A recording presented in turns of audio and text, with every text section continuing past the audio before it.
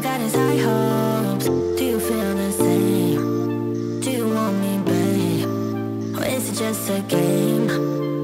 'Cause I got high hopes. Matthew, I actually brought in an old friend today. Meet the X Pro Heli. This was my first drone a little over 8 years ago. Now imagine it came with no camera, no gimbal, and it costed almost $3,000 US. That's crazy. So with this out of the frame, let me also show you my new best friend, which is the DJI Mini 2.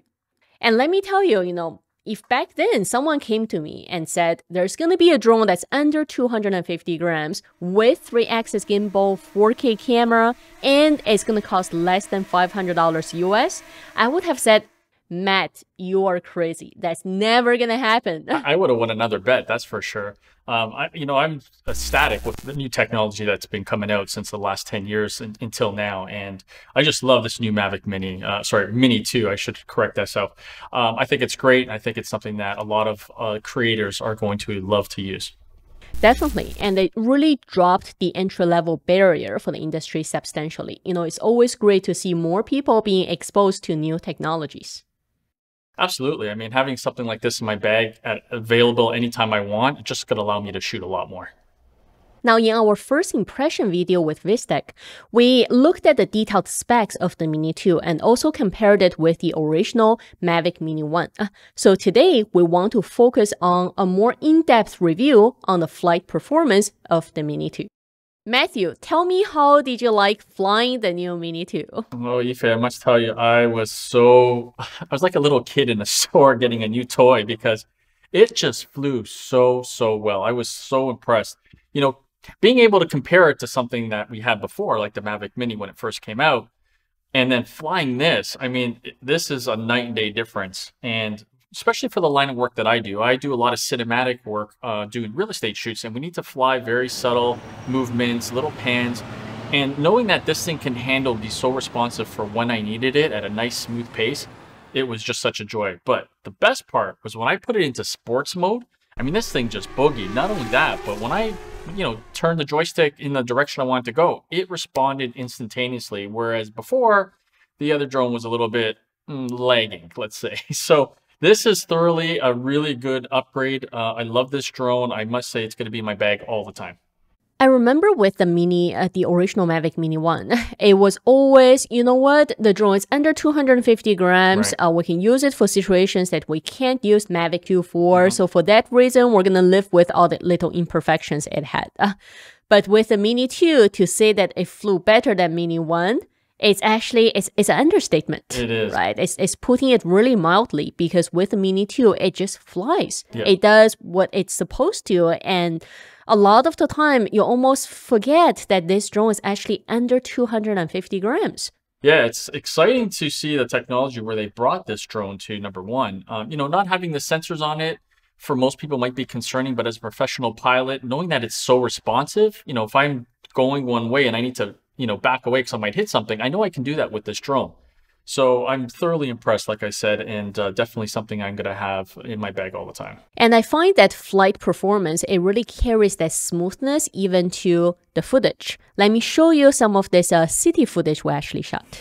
Yeah, and as you know, Yife, I do a lot of dusk twilight shots, so I want to put this drone to the test to see if it would be able to handle this type of scenery. And we're down here looking at downtown Toronto, and the sunset's going down. And as you can see, we're just kind of flying sideways and backwards a little bit here, and just seeing that silhouette of the skyline there with the sunset and all the cars flowing off to the right side. It just did such a great job, inconspicuous and not having to worry about drawing attention. I know you are always concerned about low lighting conditions, especially on a smaller sensor for a smaller drone, right?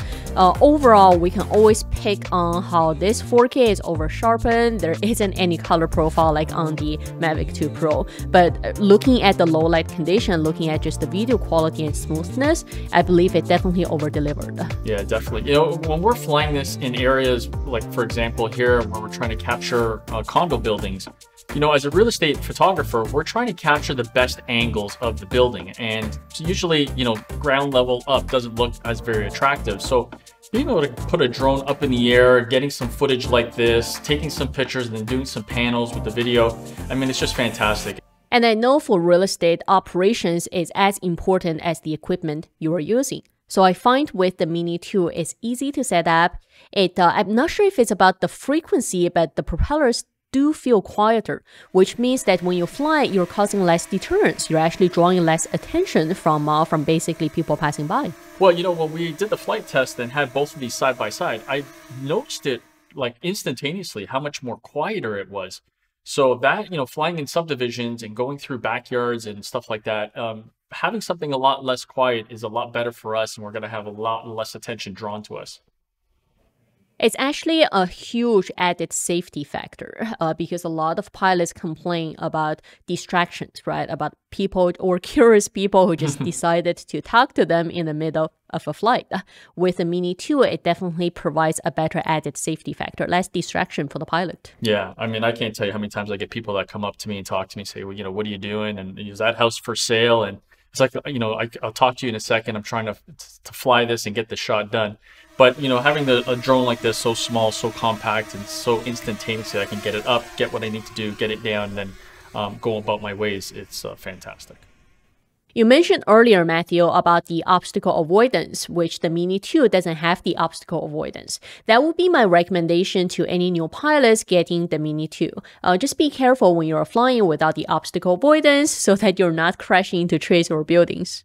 Yeah, I mean, definitely. Listen, this drone is really, really responsive, which is great. But sometimes even flying the Mavic Pro, we turn the optical avoidance off to be able to get certain shots. So if you're starting out with this drone, you maybe want to go to an open field and just kind of fly and test it. But you should have absolutely no problems getting that responsiveness that you need to move away from something if you need to. Originally with the Mavic Mini 1, we mentioned it was a great drone for events, for travel photographers, wedding photographers, especially crowded spaces that's difficult to fly a heavier drone.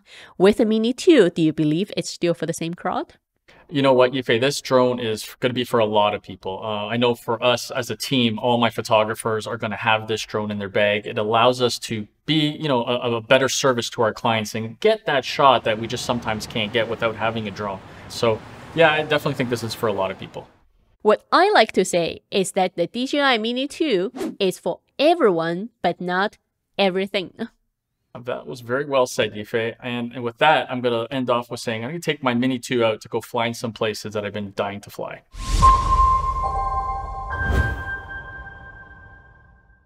All right, still rolling. Wait, one more time. I'm excited. I want to go fly this. Okay, sequence 3, take 5. 5.